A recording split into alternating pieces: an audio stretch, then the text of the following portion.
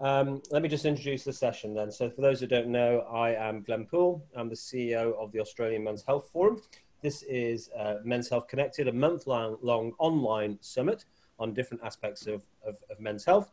What the Australian Men's Health Forum does is we work to connect individuals and organisations who are working in different ways to improve the lives and health of men and boys across Australia. We don't just look at a medical perspective. We look at mental health, social health, physical health, and initiatives that are actually really good at engaging with men effectively. And one of the vehicles for engaging men effectively we've known for a long time is sport, and that's why we're delighted to have this entire day focused on sport and men's health.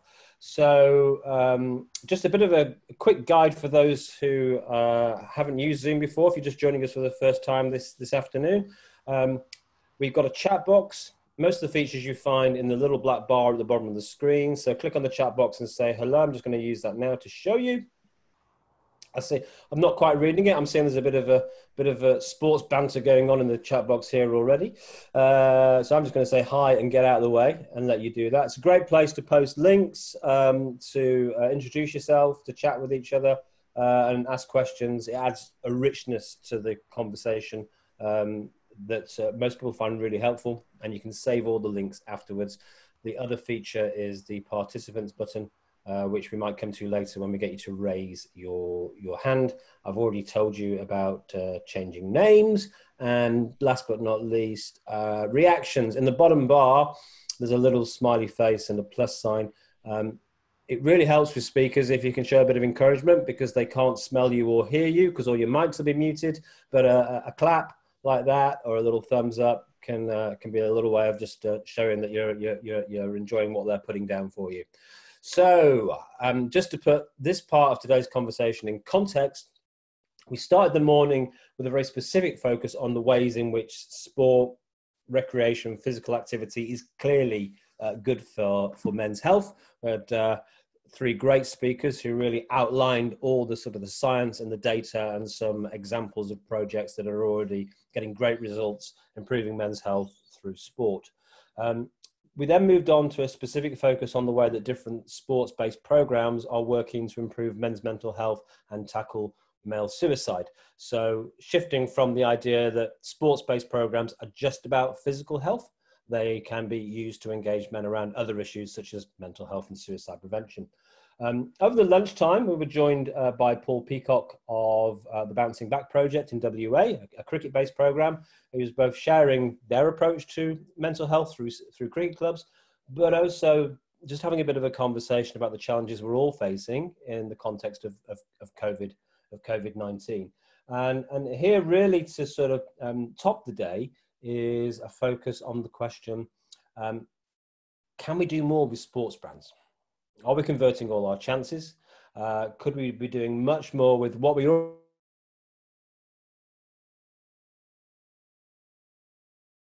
already know from our work and from this morning, that improving the lives and health of men and boys, but could we be doing more? And very specifically, could sports brands be doing more? We have a final session every day.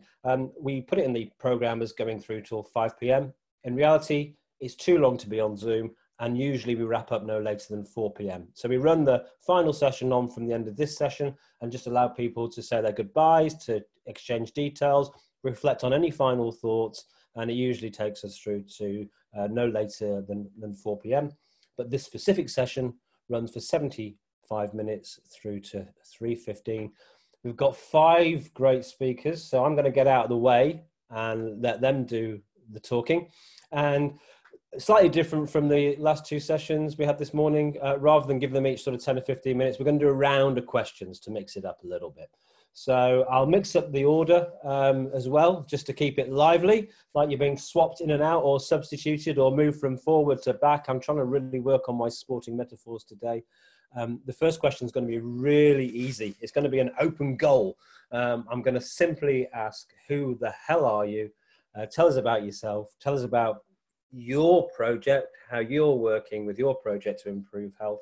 And then everyone in the room will have a really good understanding of the 5 people that we've got here to share with us. And just a minute or two with this one, and we'll let you go a bit deeper and longer with the next question. I'm going to ask, let's do alphabetical order, see if I can get the alphabetical order right, which would mean that Kath, with a C, you would go first. Thanks for being here. Thanks. Well, I just want to start by saying this is the most comfy presentation I've ever done. I'm currently in Ugg boots, so you can't really see. Very comfy. I am Kat. I work at the Western Bulldogs. I've been at the Western Bulldogs Community Foundation for the last 4 years. My role at the Bulldogs looks at impact and evaluation. So I essentially work with Victoria University to measure the impacts of all of our programs, not just Sons of the West. The foundation run a lot of different programs, so that's essentially my role, but I did start purely on the Sons of the West. So yeah, for the last 4 years I have had that men's health background too. It's a little bit about me. Great. So thanks, Kat. So I'm going to move next to, and thanks for being here, I'm going to move next to Dave Oliver. Dave, welcome.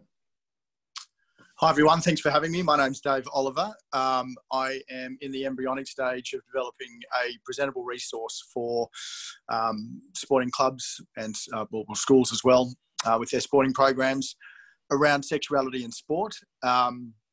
My lived experience and my backstory includes, and I'll talk a bit more about it in the next question, but includes battling with coming to terms with my sexuality, having been involved in the sport of rugby union mainly for most of my life. And how the toxic shame that I experienced having to come to terms with my sexuality really caused some significant mental health issues and substance abuse issues for me. And I'm hoping by setting up a resource and sharing my lived experience, I'll be able to help some other, mainly men, not go through some of the battles that I had to. Cheers. Great. Thanks for being here, Dave, and thanks for joining us to share your personal story with us and what you're up to. Really appreciate it. So next, I guess it must be Emma. Over to you. Thanks, Glenn. I'm Emma George, so I'm a senior lecturer in health and physical education at Western Sydney Uni, and I'm also the lead researcher on the Active Breed Men's Health Program, which is a collaborative program which we work with the Canterbury-Bankstown Bulldogs, and my colleague Sari is online today, so hello Sari, one of our valued members of our team, and the South Western Sydney Primary Health Network. So my background, I'm a bit of a glutton for punishment. I worked with men through my PhD and had a really hard time recruiting them.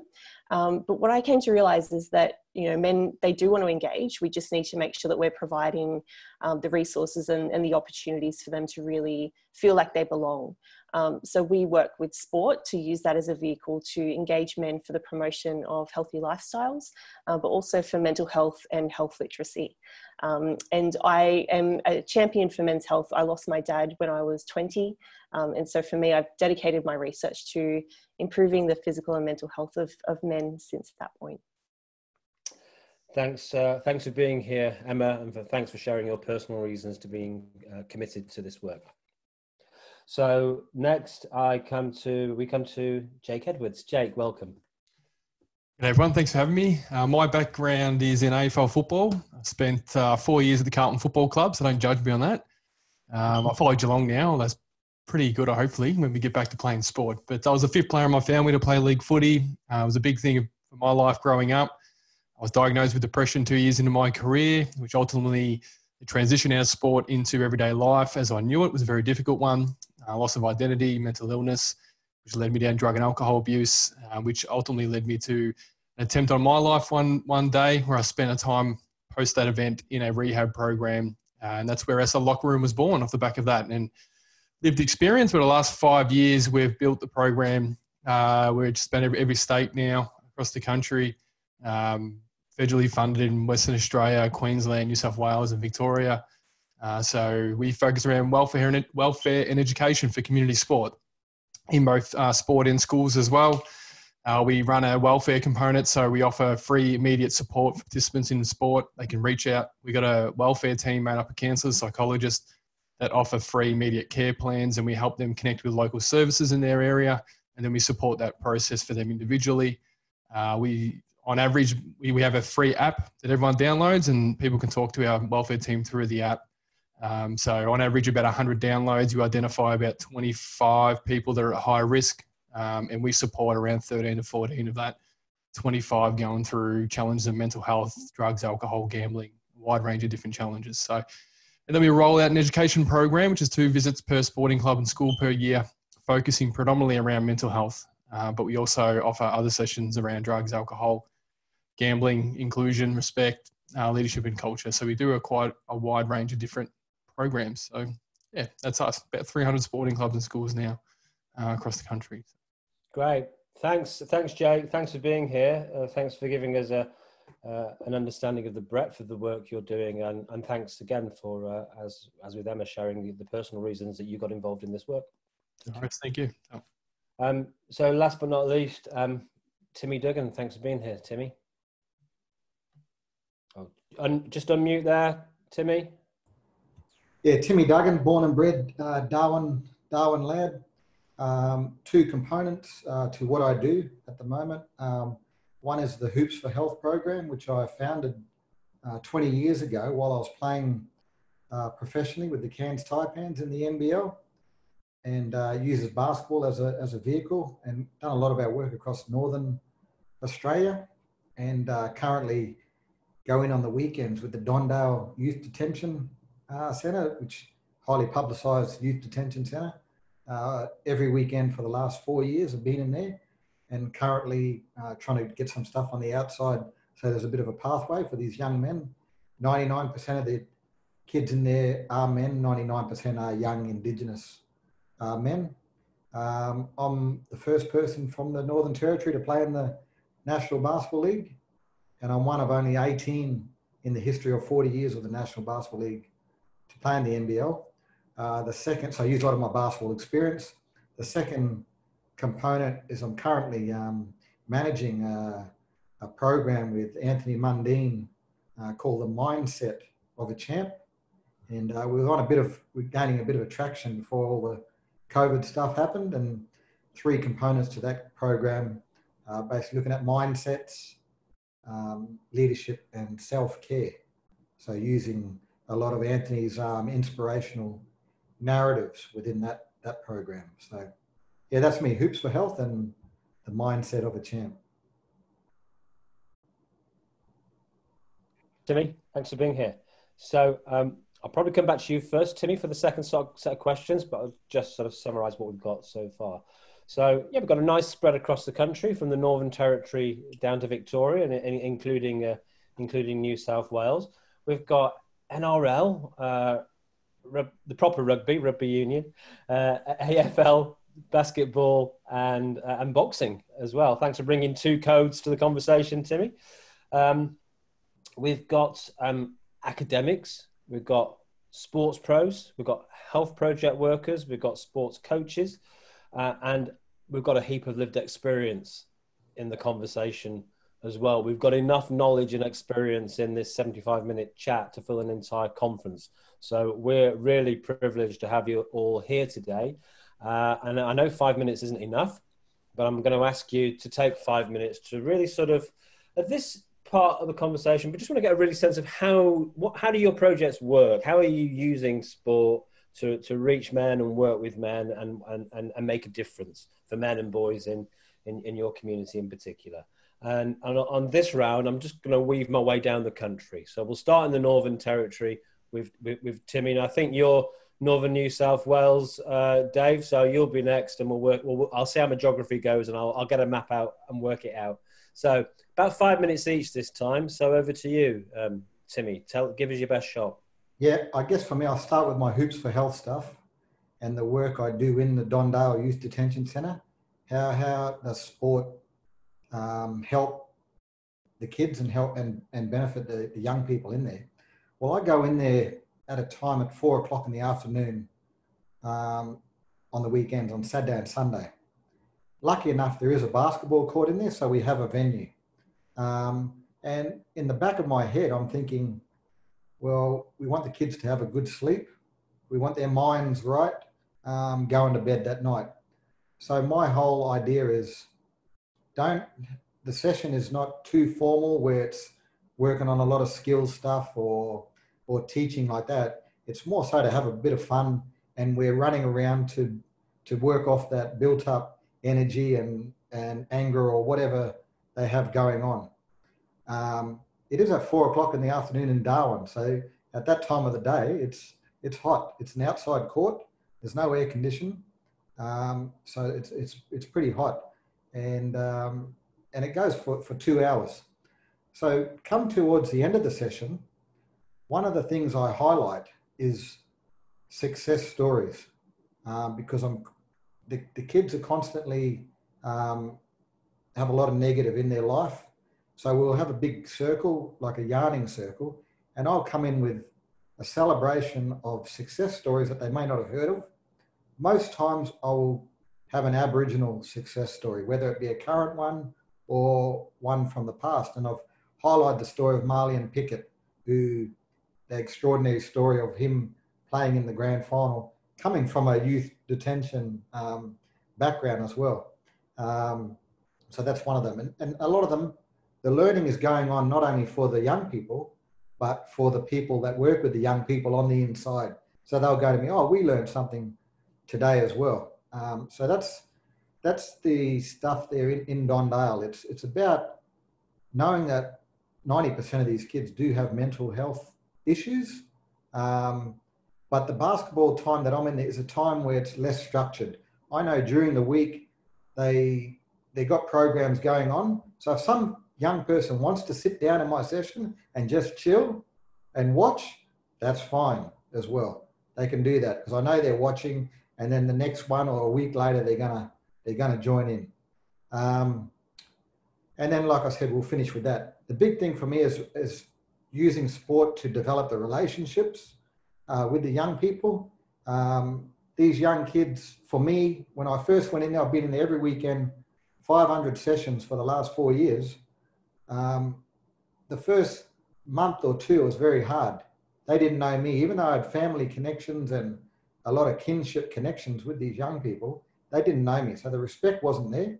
But now it's pretty easy for me going in there, because the number one thing is the relationships with the young people. If I quickly talk about, that's the Hoops for Health stuff, the stuff I'm doing with Anthony, it's all based on his inspirational narratives and keeping everything really positive. And we've got a formal presentation it's more than just a talk. We've got a presentation that accompanied with videos and leadership concepts that is all based on positive psychology. So we'll do it not only for men, women, black, white, it doesn't matter. And I'll see another side to Anthony that a lot of people, the media, will see or people will hear, based on his inspirational narratives and his journey and stories that they can relate to and pick up, and not only use, not just for sport, but in the workplace as well. And it's really interesting because they got this guy as a 3-time world champion in their room, and he's on the same level as these guys, and talking about the experiences from his journey. That's great, Timmy. You've done an amazing job of packing all that information into a few minutes. Fantastic work you've been doing. Remind me, how long has the Hoops for Health been going now? I founded it back in 2001, but the concept I had in 1995. I'd done a lot of work with the Aboriginal health sector. So I combine my two kind of passions, which is Aboriginal health and basketball, and that's therefore Hoops for Health. Right. And you know my good mate Jason Bonson up at the Darwin Indigenous Men's Service? Yep, I do know Jason, yep, and I think he is the one that connected us to get myself on here today. So yeah, well, I thank him for that. It's great to make the connection. Fantastic to have you here, Timmy. No worries, likewise. Yeah, nice one. Okay, well, next we're going to travel quite a way via Mount Isa across the Gulf Savannah, just completely bypassing Queensland and down to Newcastle. Dave Oliver, over to you. So you've got your 5 minutes. Thanks, Glenn. Yeah, so look, I suppose I should preface this by explaining to everyone that my resource is not up and running at this particular stage. There's some significant interest, which is great.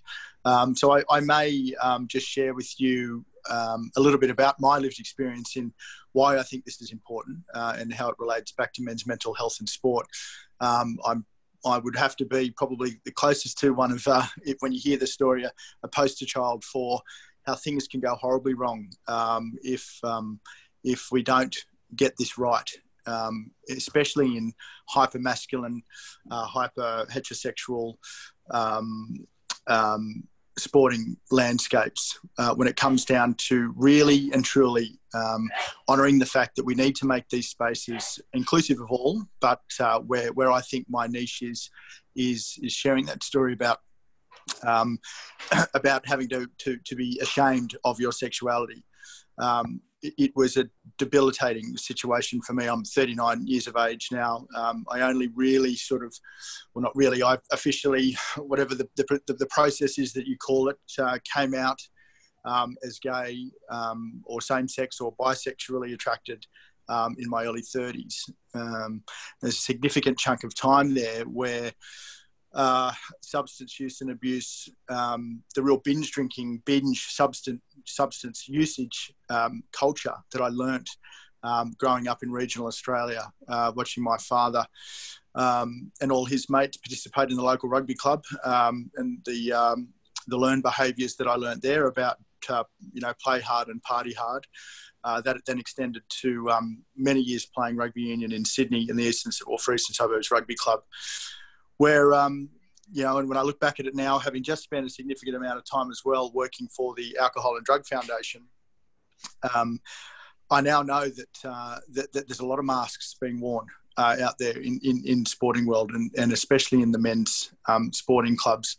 And it actually sends shivers down my spine, really now having a good grasp on what I've been through and the masks that I wore to survive. I've been through acute care, through a rehab program, and I now have a really good understanding of what was going on for me, deep down to my soul, about the type of person that I wanted to be and become, but actually what was happening for me mentally and the undoing. I'm very incredibly lucky that I have the support networks that I had in place, because I don't think I could have been one of the ones that may not be here. And it's a really hard thing to say. I'm actually volunteer on the Phones for Lifeline, and I find when I'm talking to callers, quite often one of the big talking points that I get to with people who are in crisis is they talk about this disconnection that they've had in their life from, and a lot, because we are a sporting nation, a lot of people talk about when they're just ruminating on their life experience and how they've gotten to this point of crisis. They'll be talking about how I don't play sport anymore. I don't do those things that I used to do, that hobby. And it really hammered that home for me as well, that I need to do this. I need to get out there and make sure that as many men as possible remain in sport for their lifetime, not just as a participant when you cross that white line to get on the field, but also to remain linked in and tied to their sports clubs, because it's such a key part to feeling productive and connected in life and keeping your mental health in check. So to that end, I suppose it's all about the two big sides to my resources. One is to sharing the lived experience of what toxic shame does, and I really want to shine the light on that and just explain to people in a safe way. And I've got a nice team of people that have agreed to help me to develop it in a safe way, to talk about what that looks like for people. And then the other side is, then now we've heard that story, can we all agree that we would like our sporting club to be a safe space for people who consider themselves, sorry about the noise, who consider themselves to be on the sexuality spectrum, we'll call it. So two sides to it. And I'm really looking forward to what the future holds. It's not something I'm doing full time. I'll have other things going on, but it'll grow organically, and it's a powerful message. And I really hope it's my life goal to get out there and get in front of as many men in particular as possible, to let them know that they're more than welcome to that they are worthy, that they're lovable, and that they should remain playing sport and being involved in their sporting clubs for their lifetime. Thank you. Great work, Dave. Really looking forward to seeing how that unfolds, and looking forward to hearing more of your story and your contribution to this important conversation today. I think we're at Sydney now. Emma, over to you. Yeah, and I just wanted to say thanks, Dave, for sharing all of that. I think what you're doing is incredible, and I can't wait to see it actually getting out there and getting across to all of the sporting clubs. So well done. So Active Breed, I'm going to talk about today. It's a 12-week men's health program. It's really holistic. So we recognise that physical health is incredibly important, especially as men start to kind of get into their middle ages. So we target men aged 35 to 64.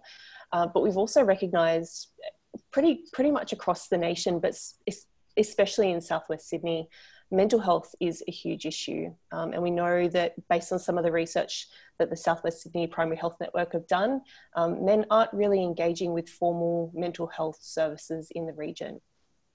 So for us, we knew that these were some sort of really key health priorities that we wanted to target through our program. So these were the health and social needs of our community.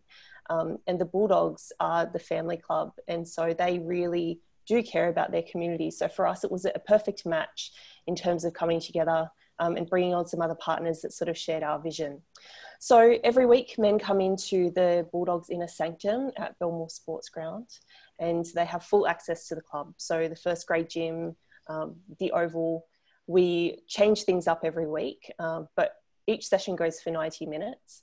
The first 45 minutes is usually an education session, which is delivered either by our Active Breed coaches or by local health experts. And for us, engaging local health experts with expertise in men's health, in mental health, and in healthy relationships and domestic violence in particular was really important to us because we recognise these as issues. But we also knew that if we could give men access to these experts and reliable health information, that was a really powerful way for them to really take charge of their health.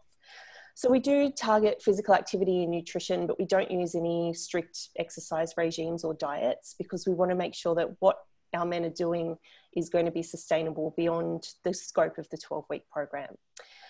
Our health information sort of encourages men to engage with health professionals, have conversations with their GPs, go and get checkups for their blood pressure. So we start those conversations there and encourage them to continue outside of the space of the football club. And we really try to create a sense of camaraderie and really being part of the Active Breed family from week one. And I think that's so important in terms of building a space that is supportive and encouraging and makes men feel comfortable. So from week one, what happens at Belmore stays at Belmore, but above everything else, we emphasise respect. And that's respect for the club, the history of the club, the players that have come before them, but also respect for each other. So it's about looking at ways that you can look out for your mates. It's about recognising signs and symptoms of depression and poor mental health, but also looking at ways that you can build a culture of respect in the community and really build healthy relationships with your partner, with your children, with your mates. So we do tackle some pretty confronting topics, but the fact that it is done within that environment of the sports club where men come in from week one and there's a common thread. Almost all of them are Bulldogs supporters. We did have a Manly supporter. Anyone that knows NRL knows that Manly is the absolute enemy. So the guys gave him a bit of grief, but then they were pretty quick to welcome him into the group as well. But really, we really do try and build that sense of mateship and camaraderie. And for us, that's where the success has really been shown. We've also engaged with men's partners and kids. So after they participate in the program, they engage in some focus groups. But listening to some of their partners talking about how open they are in terms of discussing mental health or the improved relationships they've now got with their children, for us, that kind of exceeded all of our expectations. We knew that what we developed was pretty special. We put a lot of time into developing this program. But to see the impact that that's had and the spillover effect it's had for their families has been really heartening and something that we're really proud of. So that's a little bit about Active Breed. I'm sure we'll talk a little bit more about how we can use sport to try and engage men more, but really for us, it's about capitalising on that passion for rugby league, especially in Western Sydney, which is rugby league heartland, and engaging men through that passion. And then once we get them in, having those important conversations about how they can improve their health. Great work, Emma. I'm almost nervous to admit that the only NRL game I've been to is at the Brookvale Oval, because I used to live in Harbord. So just don't mention that again. Well, okay. I'm not a fan. Of Manly or of rugby league? No, I'm learning rugby league. But okay, yeah, good. No, I wasn't a great fan of Manly either. Perfect. Yeah. You'll be again next game, Glenn. It started. Okay, so we're going to go all the way down to Victoria now. I'm not going to work out who's the most northern. I'm just going to go girl, boy, girls. So Jake, would you go first, and then Kat bring us home? Jake. Oh, yeah, absolutely. Happy to do that. Thanks. Hey, Kat, how are you? Hi, I'm doing good. How are you, Jake? Going good, thank you. We've worked together in the past, everyone. So You definitely have. just thought I'd get in there and say hello to you. Yeah, I guess it's terrific to hear everyone's story and journey. I can say to Dave, mate, what you're doing is fantastic as well. I mean, I was you 5 years ago, mate. Had an idea, we were passionate about getting something going, and then it's quite remarkable when you get some momentum and passion towards it, because things can actually grow quite quickly. And if there's anything that we can do as an organisation, please reach out. We're happy to support any mentoring you might need along the way in that early, challenging part of starting up an organisation as it can be. Outside the locker room, I kind of touched on a little bit early on, so I'll keep it kind of really brief. But the areas we focus on and why sport's such a huge vehicle for us is essentially, I identified this 5 years ago, especially a lot of rural areas around the country where sport's a vehicle that brings everyone together. Most areas around the country, especially rural areas, people shut down work and everyone goes to the football or sport on the weekends. It's generally a great hub. And no matter your background, whether your religion, your sex, your gender, whatever it might be, sport brings everyone together. And we utilize that platform to really get out and engage with the community. And sport for us is the best vehicle to do that. Our sessions that we run are delivered by community people. We have a very in-depth facilitator program where we screen people who we put through a training course, which generally goes for around 12 months, where we get them up to skills to roll out our education program. We feel this works really successfully because they become staff of ours, so they're casual employees. So we obviously support them along the way in the journey, but they're local people delivering local programs to local sport. And that's where that real connectiveness, whether they're men and female who deliver our program. And that seems to be a really great way for us to build that rapport, trust, and impact through that local community. We're not coming on the outside coming in. We train up people in the local areas, which has been a real great success for us as well. We have a welfare champion program, so every education session we run all the way across the country. We don't run it unless we have a welfare champion in the room. So these are, once again, screened mental health and mental health professionals. So counsellors and psychologists that are in the room on the night or the day for the education session in case something's triggered. People can have conversations, before, during, or after our sessions, and just to make sure that everyone is safe in those environments that we do create. Because, as mentioned earlier by Emma, we talk about some pretty confronting things, and we rely a lot on the humanistic side of mental health, sharing stories through our facilitators, which is generally people who come to us who want to get involved because they've been through lived experience with mental health. So a big part of that training is teaching them how to do that safely in those sporting club environments.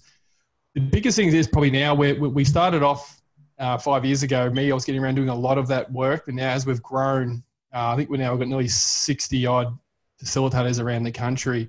We rely quite heavily on sporting clubs participating with our program, but the other part of it as well, we're finding we're more heading towards the direction now of research and data and supporting PHNs of the world and other government-funded organisations to really piggyback off us with our data we collect through our app, which supports evidential work for us moving forward. So we're in the process at the moment. We've engaged with a research company called Evaluate, who support government with policy. So they'll be coming on board, and with Australian Public Affairs as well, helping us support that narrative around our program, data collection, and what we're identifying through our program. Because we've got about 6,000 people that have downloaded our app over the last 18 months. And there's a lot of great information we collect through there, which supports our program development as well, which is obviously moving forward. We want to make sure we're delivering on the right touch points for community, especially young men. We target anywhere from 13 and up, but predominantly it's around 21 to 32 years of age, which go through our program.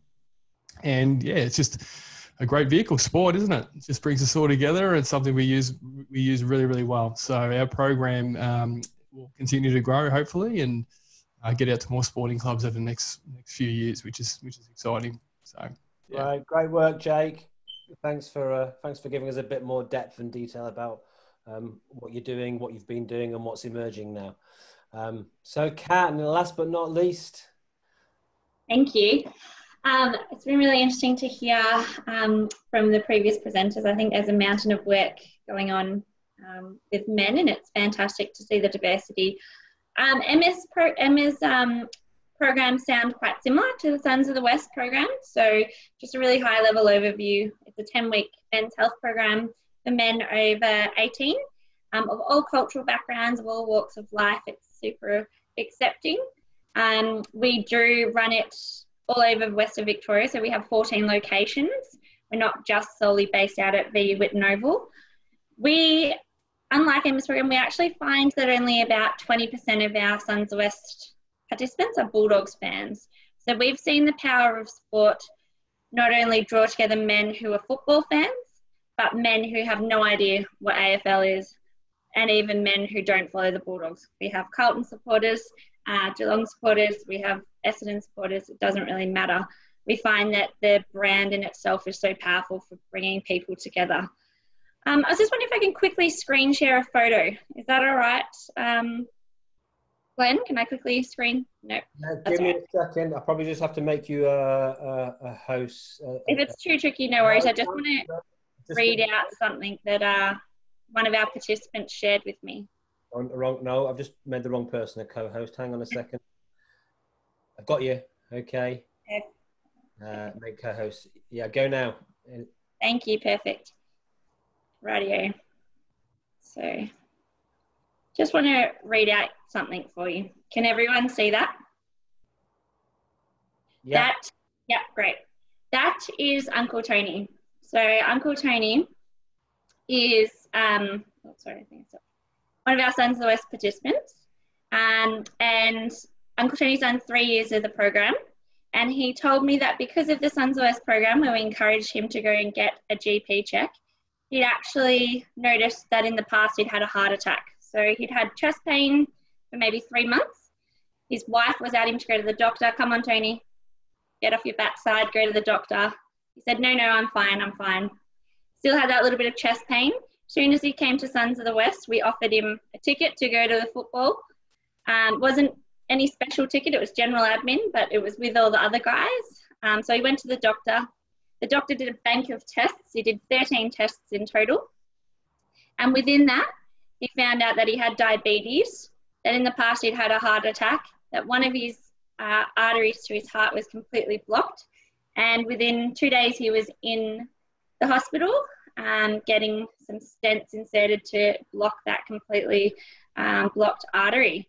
And that was all because of a football ticket, all because of a program which was using sport to draw him in, and it promoted something that seems a relatively simple thing, that if you've got chest pain you should probably go to the doctors, but no, it was a football ticket in the end that got him to go to the doctors and potentially saved his life. So yeah, I don't think there's a better example of the power of sport to try and help men with their health. But the program isn't just around physical health.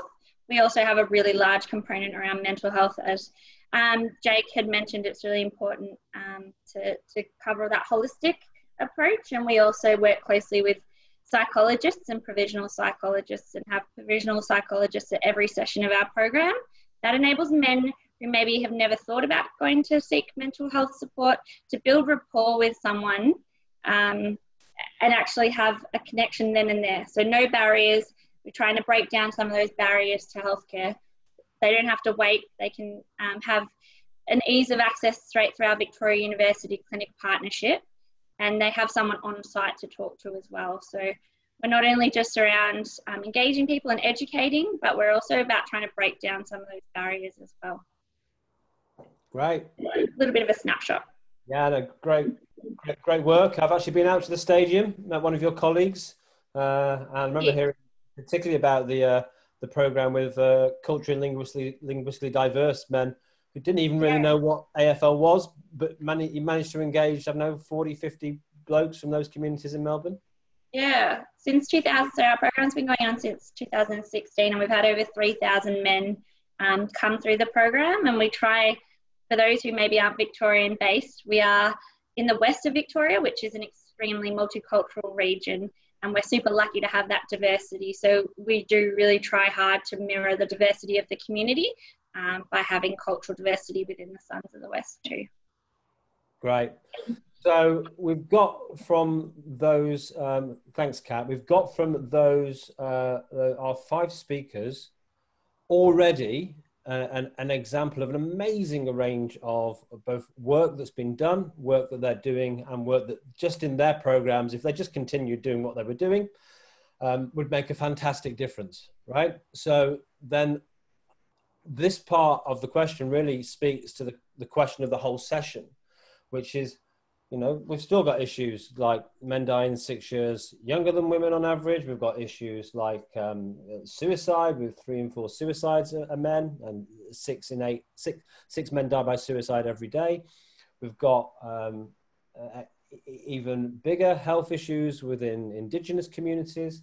Got issues around violence, around imprisonment, crime, education for boys actually right at the start of life.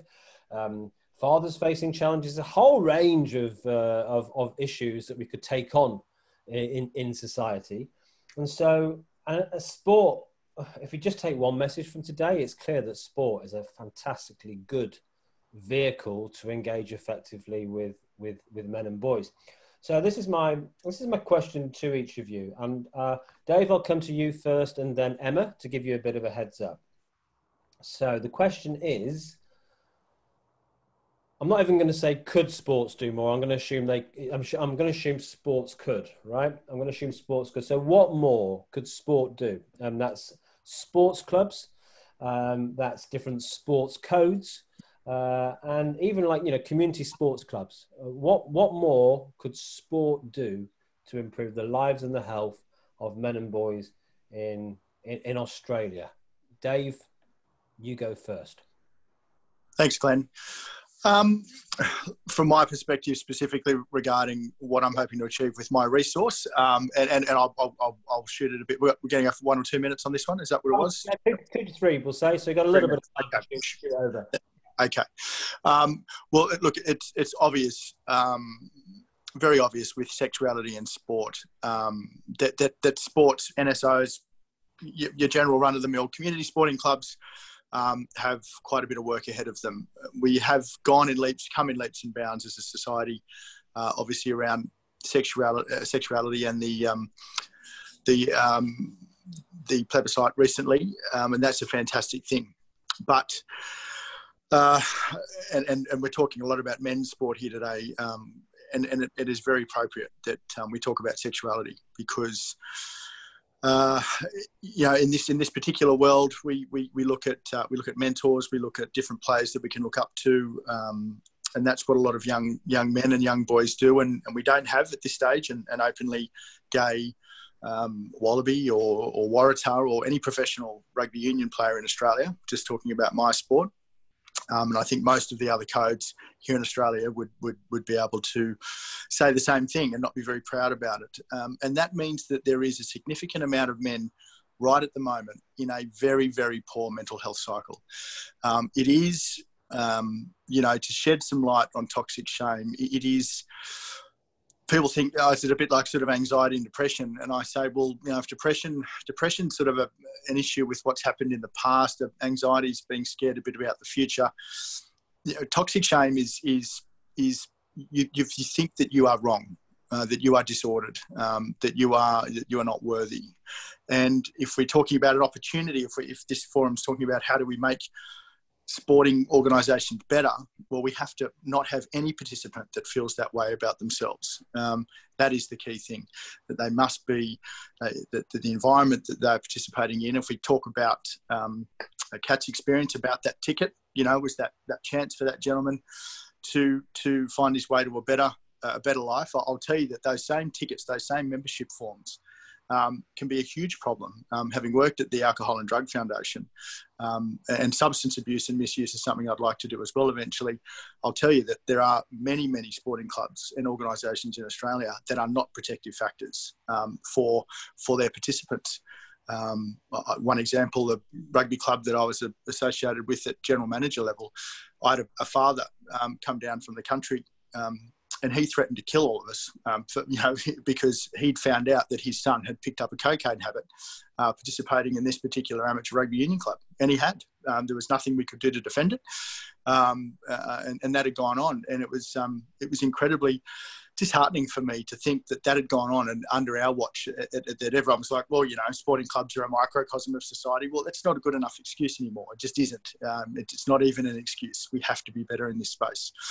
So I think that's where the opportunity lies, is to make sure that we are generally inclusive. And the term that I'm sort of using myself, I really want to step up on the shoulders of those giants that have gone before me as part of the rainbow community, the LGBTQI legends, absolute legends. I'd love to remove the stigma and remove the need for us to have to identify with any colour or any rainbow or anything. We just need to make our sporting clubs inclusive, genuinely inclusive, and that's basically where I think the opportunity lies. Cheers. That's really powerful, Dave. And inclusivity is about everyone, right? It's like, clearly you're gonna barrack for from your experience and from the communities you feel most able to represent. But we talk a lot about the power of sport to engage men effectively, because men are already there and men already love sport. But then that's not everyone. I mean, this morning we were talking about how Man v Fat Soccer Club engages overweight men who didn't feel included in other sports clubs because they were overweight. So, inclusivity is about so many things. It's not just about sexuality. It's not just about race. There are sport is a fantastic tools for reaching men, but clearly we need to do more to embrace men and boys in all their diversity, however we define that diversity. And I think what you're doing, using your experience to make a difference, is bloody awesome, mate. So thank you. So I would just like to kind of mirror everything that Dave's just said there. I think creating inclusive spaces is incredibly important so that people feel like they do belong. And I think that feeling like you belong to a team or a club or a family can be so, so powerful in terms of actually opening up and really looking at how you can become the best version of yourself. So I'll just add a couple of things to that, I think, so that we can move on to our other speakers as well. But I think in terms of professional sporting organisations, we've seen some amazing examples of what some clubs are doing and organisations that they're engaging with to make sure that their fans are being included and they are delivering really important health and social messages. But I think that there are a lot of clubs who probably underestimate the power that they actually have in the community. So when we take our participants from active breed out onto the hallowed turf of Belmore to have a game of touch footy with one of the club legends, they are just beside themselves with excitement. And, it's such a simple thing, just opening up the facilities and actually making them feel like they belong to the club. They're part of something bigger and they are really part of that family. Is incredibly important. And I think that that's probably an underutilized resource that we could probably tap into a little bit more.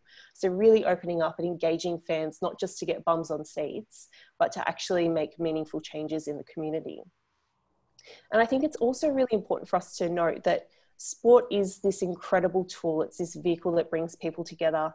As Jake was saying, regardless of your background, regardless of your culture, your sex, if you support the same club, or if you support a particular code, you kind of have this mutual understanding and give each other a bit of a nod of, acknowledgement that, you're doing something right. So I think that using sport to get men in is really important, but it's about the environment that you create once they are in that keeps them coming back. And so that is about safety, it's about respect, it's about empowering men to make the right decisions, to really kind of go above and beyond and become champions for men's health in their own societies. That's great, Emma. Thanks for that. Thanks for that contribution, and for that ongoing focus that you have on that, not just about the individual men, but about building the healthy environment through working with the men, which is which obviously is an important part of making sports inclusive. So Timmy, what do you reckon on this one? And are there any particular, as well, when you're going through this, any particular issues that you'd really like to see addressed through? Yeah, there's a few. Obviously, if we're talking about, for me, it's working with those young kids in the Dondale, using basketball as the vehicle, celebrating success. They're in four walls, so it's constantly giving them positive success stories, realising that their brains are still developing as a young person, so there's a chance to implement some type of change. So when they get out, like most people, and as the previous speakers have mentioned, they do want some structure to their life and being part of something and belonging to something. So we're looking at starting some programs there, and it might sound elitist, but at the end of the day, these kids genuinely want to get better. If they come into the sessions, they genuinely want to get better at whatever they're trying. And in this case, happens to be Aboriginal young men. I coined a term 2 years ago at a Basketball Australia Coaches Conference called cultural safety in basketball. And it's all about the ability to reflect as a coach, as an association, as a peak body in sport, and having that ability, have that self-awareness and reflect on what you're doing good and what you need to improve on. And I think that's a big key trait to be leaders in the field, is that ability to reflect. And I guess the final thing, I'll finish with an excerpt out of, on this topic, on reflecting. Sir Alex Ferguson, out of his book, he went up to Aberdeen in Scotland, and there was a group of young men up there that he was going to recruit. And one of the young boys was smoking a cigarette, and he walked over to one of the young boys with the assistant coach of Man U, and he's got AF emblazoned down the side of his shirt, I'm Sir Alex Ferguson, here I am. And one of the young kids was smoking a cigarette, and he walked over to him and said, put that cigarette out right now, young man. And the young boy looked at him and goes, who the hell are you? And I can't do it with my hands, what he actually did to Alex Ferguson, but basically told him to go and shove it. Yeah. But what Alex Ferguson did from that was reflected on that moment with his assistant coach and on how we recruit these young persons. But the main story was, we don't even know these young people. Yeah. We need to walk a mile in their shoe, reflect when we recruit. So we can't just tell them to stop smoking without knowing their journey or their story, as some of the previous speakers have spoken about before. So that's what they did in their recruitment process after that, was ensure that they walked a mile in the young men's shoes before any program started. Yeah. No. So yeah, I implement a lot of that within that self-reflection and the ability to reflect.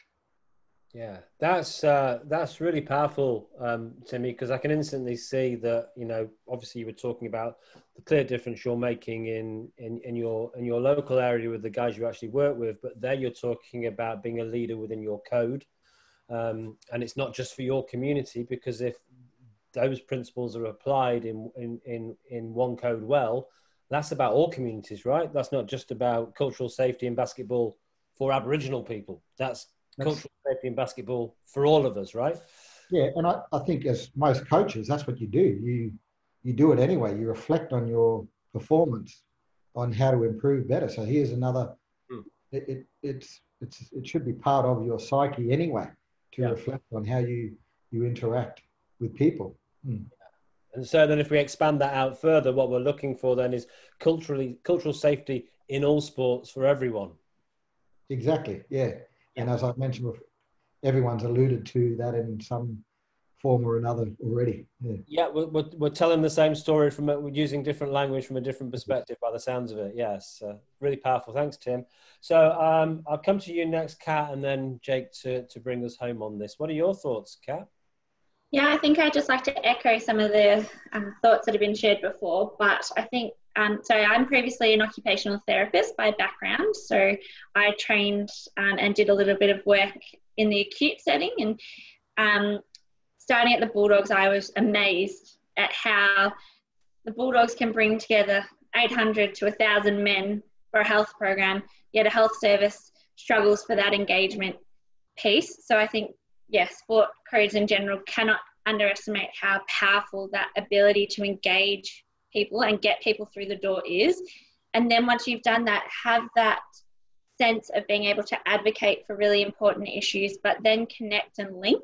Don't just use the voice to advocate on an issue without then taking action. And I think that taking action piece is really, really important for sporting codes to use right from national levels to grassroots.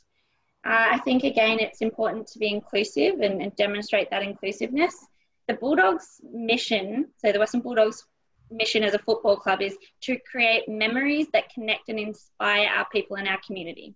I think football clubs and other sporting codes need to look at having missions that are wider than just performance-based, because at the end of the day, sport is a national icon and it has power that, should be capitalised on. And so to actually embed that in a mission statement is pretty important as well. I think they're just my takes on it.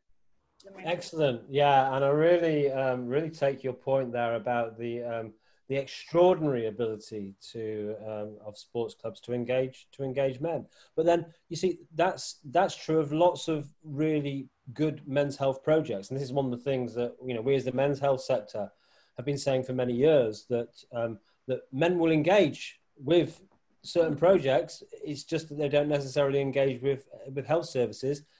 And yeah, of course, men have got to grow and develop and improve, and we could always do better. But a big focus of what we do is to get health services to stop saying, how can we change men? And start thinking, well, how can we change our approach? Because that's just one other point that I forgot to mention, is around partnerships. Mm-hmm. So the Bulldogs Community Foundation, we don't deliver the programs ourselves, in terms of we're not the only staff members, we work in partnership, and it's so powerful to have more than one organisation coming together. So sporting codes and clubs should really look at partnering with other organisations to promote messages. Yeah, no, that's a great approach. And you all bring a bit of resource to the table, and together you're greater than the sum of the parts, right? Yeah, we don't have to keep reinventing the wheel. You've got this amazing resource, your brand, your ability to build a relationship, and these other health services and projects have already got knowledge and wisdom and expertise around particular health issues and referral pathways and all the rest of it. Yeah, good, excellent. So Jake, last but not least, what are your thoughts on this? Yeah, everyone's covered off in really important areas. I'm not too much I can really add, except a couple I think important points to make is another role that sport does play for everyone to get probably a bit more of a, how would I put this, a bit more of a reality check on the flip side of sport and the impact that it can play, is that over last weekend, not one just gone, sorry, the weekend before, we had 3 sporting clubs contact us Monday morning off the back of a suicide in their community. So generally what happens is the first point of call is the school, family, obviously school, then the sporting club. And we have a lot of sporting clubs coming to us far too often. We had something like 24 clubs last year come to us off the back of a suicide that's happened in their community. And the volunteers who run our sporting clubs that are mum and dads who aren't equipped or skilled for bereavement processes, they're coming to us more often. They'll go to a sporting code, the leagues, and the leagues are saying go to outside the locker room. We had to develop a postvention pack about 4 months ago for I don't like it, but it's the likely event of suicides happening in our community and the impact it has into our sporting clubs and supporting that process as well. So that is another clear indication of sport and the impact it can have on men's health in the community. The other part of it also is never more so than ever has community sport been ready for programs that we've all just spoken about. 5 years ago when I developed Outside the Locker Room, there wasn't anything or any of these things around. As we can see, the conversation has got to a point where the awareness is really starting to break down and people are looking for help. We've seen a cultural shift through sport, and that involves our parents that are ones who are leading the sporting clubs, generally having more of a younger generation of parent coming through those committee roles that are 35 to 50 years of age, who have young men around the ages of 13 to 17 years of age playing sport or in the community or involved in sport. The mum and dads are seeing the problems and challenges at home, and they're not naive to the impact that's going to correlate into the community and sporting club. We more so than ever have sporting clubs coming to us looking for support, help, direction, want to be proactive, want to be doing something in the community because they see the impact that their sporting club can have, and almost like a responsibility that they feel that they can play a really important narrative in supporting men's health in their communities. So partnerships, as Kat mentioned, is very, very important for programs to be successful in regions and communities across Australia.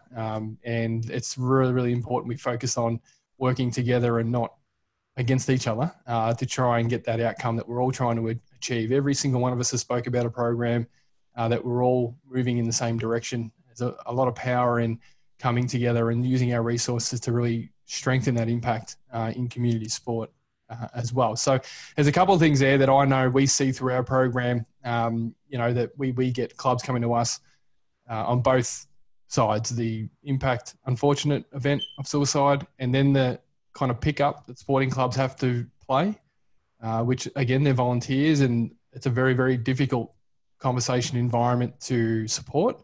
And then there's the other side where we do have more clubs looking to be proactive in wanting to have something as part of their sporting club to support their culture. So there are a couple of things that I can add, I guess, to that next kind of wave of what could potentially be coming. Great, that's excellent, Jake. So this has been fascinating. I can't believe how the time has flown. We've got 10 minutes left of this official session. I'm going to come to the audience now, and then before I might come back to to all our speakers for sort of a last call to action. So a couple of ways we can do this. I can call out names that I see. You can click on the participants icon at the bottom of Zoom and raise a hand there. You can post a comment in the chat box, or you can try waving madly on your video and hoping that you're seen. Quickest way is to just raise a hand using the participants box. But I did notice someone posted a comment here. Let's see what it was about alcohol, I think it was, and Mad Mondays.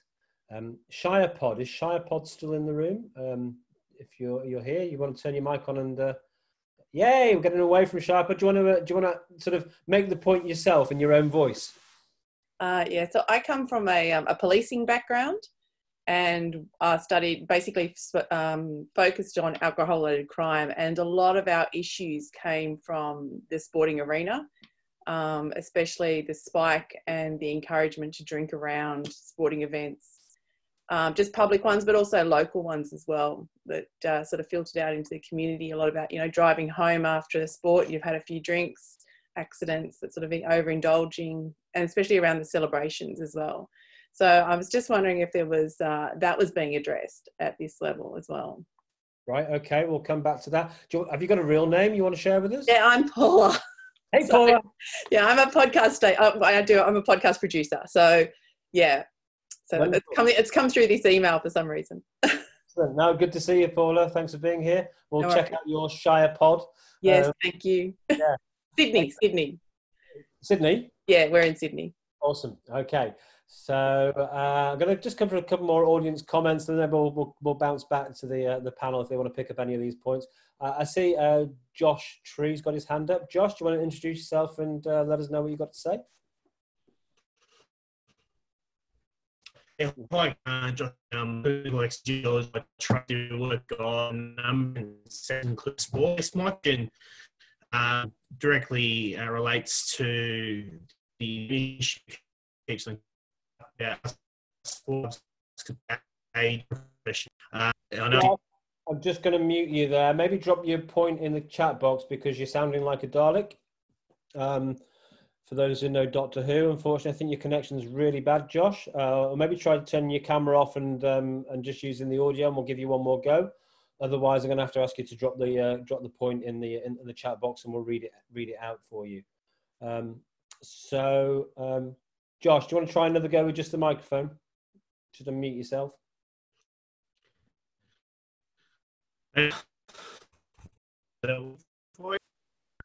No, still not good. Well, no, still not good. Drop the comments in the chat box and we'll read it out. Good to see you, Josh. Sorry, we're just not hearing you at all. Just gonna have a look around the room for a couple more people. Paul Peacock, who was our lunchtime speaker. You've got any reflections on the on this session you'd like to share? Yeah. Look, I agree with Jake. There's so many people doing such great work in this space. Bouncing back, we had to put together a post-pension plan as well for when players had taken their own lives. I think one of the other challenges is, I wrote it in the comments there, is especially for community sporting groups, duty of care is a real concern for them. It's how much they're willing to take on and what responsibilities they're willing to take on for their players and their players' families. And we've had that. So when we've had, K10s come back that showed, X amount of players really struggling, we've had some clubs then completely shut down because then they don't know what to do. So I think it's through the COVID-19, we've noticed a lot that, a lot of community sporting clubs are run by small business owners. So even at the start of COVID, I was working with a club who two of the coaches had already lost their jobs. So 3 months later, that we're finding, some of the clubs are already struggling because that's something that people have had to let go just to survive. So yeah, we won't really know what's going on Western Australia, we're back pretty much to normal, the new normal now. So full contact sport is allowed to restart. So football starting, soccer, all of those things are starting, but we won't know for a few weeks really who's coming back, who can afford to come back, and that sort of things. And the clubs will be, really working out what their duty of care is around with their players. Yeah. Thanks, Paul. Thanks for being here today. Thanks for all you gave us at lunchtime too. For those who don't know, Paul is with Bouncing Back, which is a cricket-based mental health program, men's mental health program in WA. So Josh's question was simply, how can sporting clubs better engage men with health professionals? So anyone on the panel want to jump in on any of those? We've got, that culture of alcohol around sport. We've got concerns about the new normal, and we've also just got a general question around how can clubs engage men better with health professionals. Anyone want to jump in from the panel on any of those points before we do a final round? Yeah, I'm happy to answer from the health professionals aspect. Thanks for the question, Josh. It's really important. We've found through our programs, as I mentioned before, about having provisional psychologists at every session, it enables the participants and men to be able to build a rapport with someone so that they feel more comfortable perhaps going to see them, and they're given that support to be able to navigate the pathway into seeing the psychologist for ongoing support. So they're almost taking a step, they're skipping a step. They're not getting a referral, and they're not then wondering who they're going to talk to, and they're not wondering if they're going to get along to them. They actually put them in an environment where they can start to build that connection, and then they're more inclined to perhaps go and see the health professional. We also have health professionals come and actually deliver the education. So we get a localized health professional to come and talk to them about healthy eating. So it might be the dietitian from the local health service, and they've got a chance to meet them, and they've got a chance to ask questions and find out how best to navigate the pathway into that local health service, where they may not be given that opportunity in the community otherwise, or know how to do so. Great, thanks. Thanks, Kat. Emma, you've got a point? Yeah, we do something similar. So we engage with a lot of health services, and it's quite similar. So we have some partners who struggle to engage men. And so when they've got a room full of 30 men who are there and willing to listen, they jump at the chance to be involved in what we're doing. But one of the things that we have found has been quite important, we collect data. So we run our program as a randomized controlled trial. We've run a pilot and a fully powered trial to make sure that what we're doing is actually effective before rolling it out on a large scale. But what we found is a lot of men, if they're not engaging with GPs, they might not have had a blood pressure check or something as simple as that for a long time. So we actually give them a printout of the data that we collect from them at baseline, which includes their BMI, their waist circumference, their blood pressure, their physical activity levels. And we actually ask them to start a conversation with their GP and actually take that along. And we've actually found something quite similar. We've had a couple of guys that have been diagnosed with diabetes, with extreme hypertension. We've had a few guys who have realised that they were struggling with their mental health, who probably didn't really know what those symptoms meant before. So I think presenting information and actually explaining what those health results actually mean in a way that's really easy to understand, and then linking men to the health services in their area or their communities is a really important addition to these programs as well. Great, thanks. So once you've built a relationship, a little nudge can go a long way by the sounds of it. I'm going to just leave those questions there, but if you had something you wanted to say, panelists, maybe try and link it into your final comment, because I'd like to get you finished by 3:15 as promised, or as close as we can.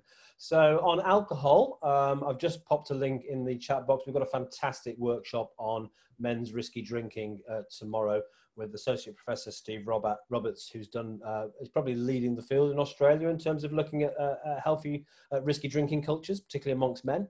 So check that out. It's a 90 minutes workshop. It should be excellent.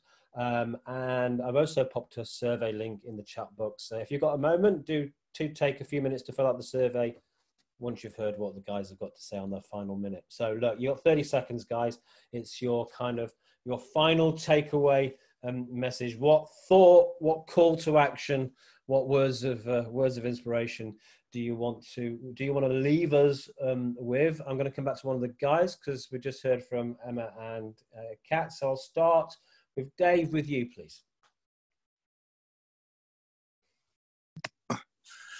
Thanks, Glenn. Look, my call to action would just be based around that simple fact, and I love what Jake's doing. I think a lot of us, sorry, I can't speak for anyone else, but I know I have, having worked at administrative level with sporting clubs and been heavily involved with sponsorship and all sorts of different levels, it's great to finally hear practical resources being deployed out there into the marketplace, for want of a better term. So my call to action would be, obviously, if you see my head pop up again somewhere, get me into your club and get me talking, because there's certainly some participants out there, I'm sure, that need to hear my message. Lived experience is so powerful.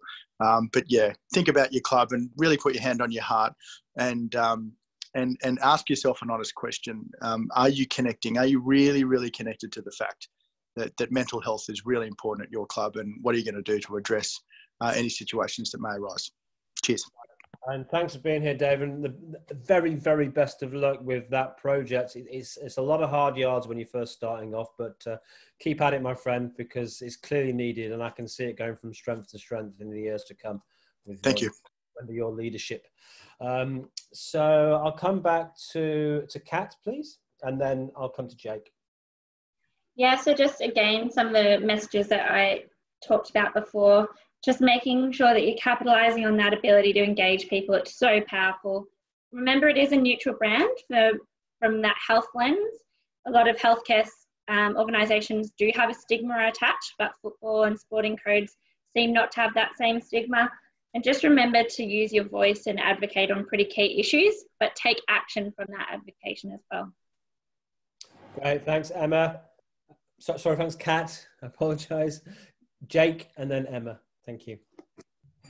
Thanks, everyone, taking the time. It's been great listening and learning, and it's always a fast-developing world as we find ourselves in at the moment, no doubt. So challenging is for everyone involved. A couple of things. When it comes to engagement, a few things that we've learned over the journey. If you really want to, if we're targeting, let's say, predominantly men from 25 to 35 years of age, Most men that are around that age bracket in our sporting clubs are generally tradespeople that work full long days, get to training, sport, and generally most often the last thing they want to do is sit in an education program. It's just how they're wired. So the best thing to go about in engaging that, sending people from the outside into the sporting clubs, have a think about what that young man wants to see in front of them. It's not a counsellor with a white shirt and suit shoes. I can guarantee that. Have a think about what they're wearing, the way they language, what their experience is in sport. We take that right through our program. That screening part of it is really, really important because that connectivity, rapport and trust, you don't get you get one chance really in a sporting club to build that. So always keep that in mind when it comes to engagement. You can find those people in the community, they do exist, or they're supported by someone in the community who hands them over to that person in the room, in that environment very safely. And the last thing would be anyone who's involved in all the programs we've mentioned now, anyone watching who's involved in sport across the country or schools, if anyone wants to reach out to us, you can jump on our website, social media. Like, I'm more than happy to be an open book for anyone with what we find and what we've been able to establish and use our experience to hopefully build better programs for you all moving forward. So I understand there's a couple of you guys in Western Australia. I'd be interested in talking about what we do over there. We're federally funded for 4 years in WA for 400 sporting clubs and 200 schools. And so we have some potential to work in together with some stuff that we're doing as well. So, and same thing in Queensland, New South Wales and Victoria. Now, Kat, I want to talk to you. We're doing a trial with PHN Ballarat, suicide prevention trial for 31 clubs over the next 12 months. So, yeah, great chat. Thanks, Jake. Yep. So I will knock on to Emma before chest passing to Timmy to slam dunk and bring us home. How about that? Oh, nice. Well done. I think one of the key take-homes for me is that men are hard to reach when programs aren't designed for them. So we need to look for opportunities to really develop environments that are supportive, environments where men feel like they are part of a team and part of a family and part of that community. They want to they want to look after themselves. They want to take better care of themselves, be role models for their kids. They want to discuss mental health. When we give them the chance to discuss it and we create that space where they feel like they can, they do open up. And I really think that we can just all work together, just mirroring what was said earlier.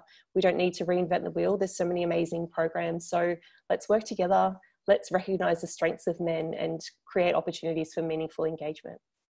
Wonderful. Thanks, Emma. Timmy, over to you, my friend. Oh. Hearing the great stories about everyone's journeys and programs, you really think about this whole session that's happened here, everything that has happened off the field or off the court. And that's pretty exciting, even though we're talking about sport. In terms of engaging, I think using the language working with and not for in our stuff. And in terms of the whole process, it can look a bit daunting in terms of sometimes getting some outcomes with the statistics and figures. So celebrate the small wins along the journey, and it's all about the process rather than the end result sometime as we come to the end of the session. Great. Thank you so much, Timmy. Great way to conclude the session. This has been awesome. I've just really enjoyed this conversation. What fantastic work you're doing. What fantastic insights. It just gives us a sense of just so much to celebrate, but also just so much potential for how much more we could be doing, not just yourselves, but all the projects involved here today and the many projects that we haven't been able to include on this occasion. We've gone a few minutes over time, so I'll say just a big thank you to each of the panelists one more time. Dave Oliver, Dr. Emma Bird, Kat of Sons of the West, Jake Edwards and Timmy Duggan. You're all a bunch of legends in my book. Thanks for everything you do, and thanks for giving your time so generously and sharing both your lived experience and your professional experience of the great work that you're doing. We're going to shift the pace now to a bit of a more conversational style to bring the day to an end. Panelists, you're very welcome to stick around if you've got a bit more time, and you're also very free to go if you have to go. You've already given enough of your time very generously to us today. So it's official thank you and goodbye, but do stick around a little bit if you want to.